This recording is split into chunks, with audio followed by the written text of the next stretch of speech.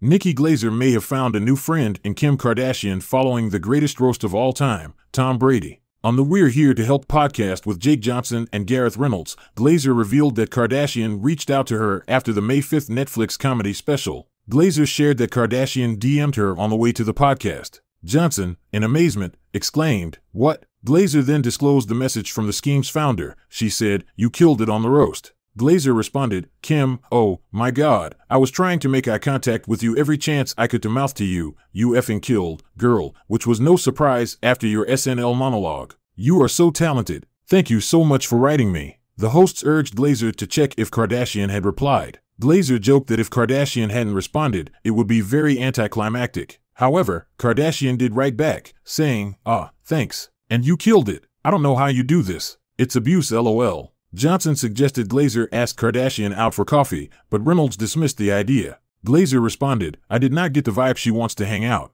If I get that vibe ever, I will jump on it." Johnson then proposed a different message, "Big fan, hopefully we cross paths again." During the roast, Kardashian was initially met with cheers that quickly turned to boos from the crowd. Netflix later edited the special to reduce the jeering.